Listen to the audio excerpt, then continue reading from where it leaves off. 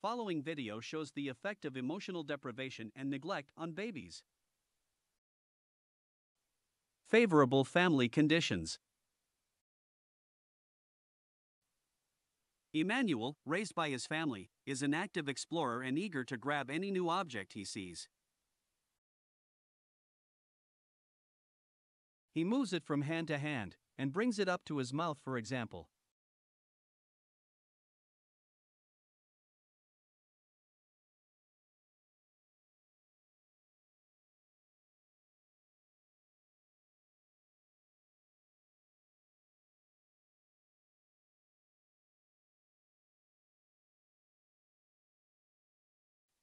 He is completely absorbed by the activity and pays little attention to those around him.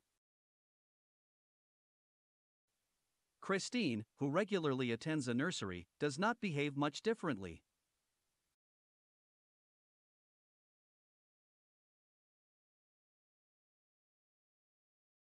She handles the block with both hands.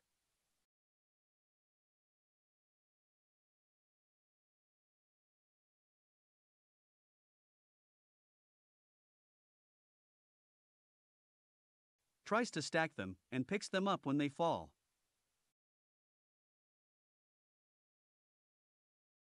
She too is totally absorbed by the game. These two examples show us children whose families offer them complete security. On the other hand, when family conditions are unfavorable to the point of requiring a child's removal from the home, the child's behavior will be affected as follows.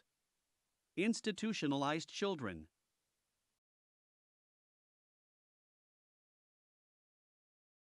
Caroline, a victim of maternal neglect, is anorexic.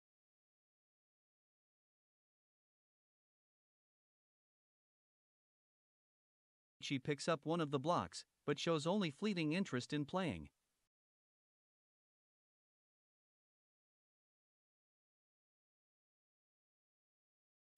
She frequently looks at the experimenters in the room.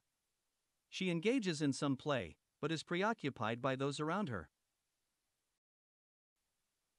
In the next cases, we also see increased attention paid by the child to his environment, and a correlating decrease in attention paid to the game.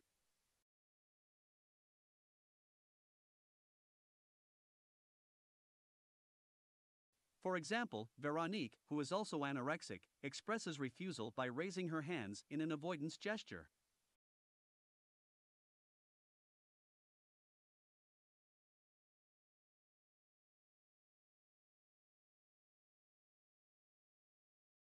When she finally picks up a block, the worried looks she casts suggest anxiety. Her demeanor is passive, she does not play.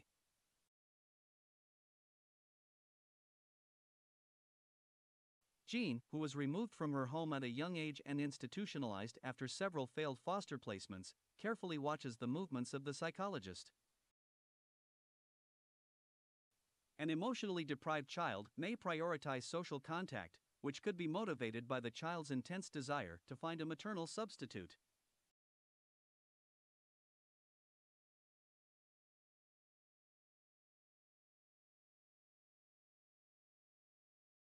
Her curiosity in new objects is minimal. She accepts without resistance when the block is placed in her hand, but shows no real interest.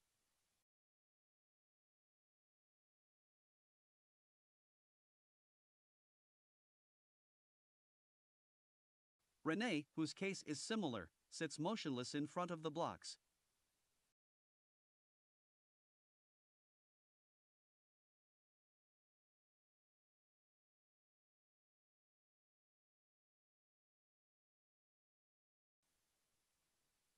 After a while, he makes a motion for the block, but is plagued by such anxiety that little by little he becomes totally disinterested in the game and those around him.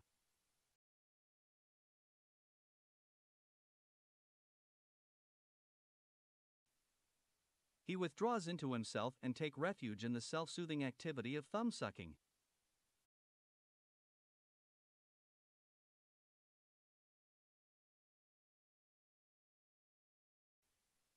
Annette, who is also anorexic, has an attitude of immobility. She is completely disinterested in her surroundings.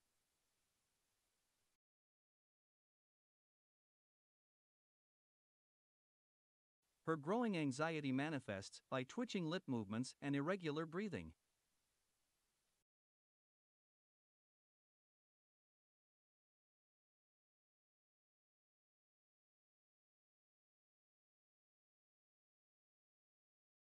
Autism can be discerned from the vague gaze of this little girl.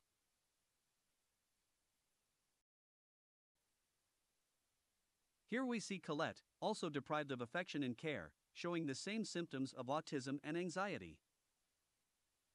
She remains still and breathes heavily. Thus, emotional deprivation provokes not only the anxiety that is well known to psychologists, but also inhibits the child's exploratory instincts and curiosity in new objects, and may result in autism in the most serious cases.